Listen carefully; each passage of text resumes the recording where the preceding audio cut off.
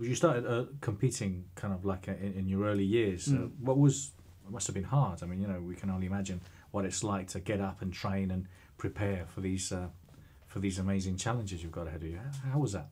Well, when I was young, you don't really think about it. You just get on. It's just something that I enjoyed. I enjoyed winning, firstly.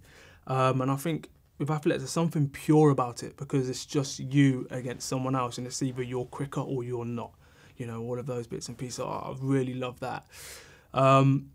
As you develop as an athlete, as you can imagine, the pressure increases. The first time you put on that Great Britain vest, for example, that's completely different than competing in, your local park, for argument's sake, And those pressures were real, but I always battered them off by realising that what I wanted to achieve was more than any other outside pressures. There were times when pressure obviously would have got to me, especially as a youngster. And I had to learn how to get over that, and I learned fairly quickly how to get over that.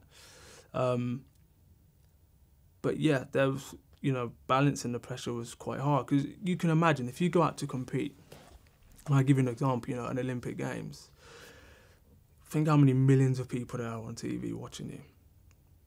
Not just that, you then start thinking about all of the people that you've grown up with can then be watching you on TV. And then you've got potential sponsors. Then you've got your national governing body. You've got your coach. You might have your family in the stands. You don't want to let them down, all of that stuff. And I actually remember for my first Olympic Games, my family was so scared for me, thinking, what about if he messes this up? What if it doesn't go well? And I just said to them, you need to realise that I have achieved one of my dreams already because I've qualified for an Olympic Games. And when I qualified for the Olympic Games, actually it was by surprise, so that was another big shock to people.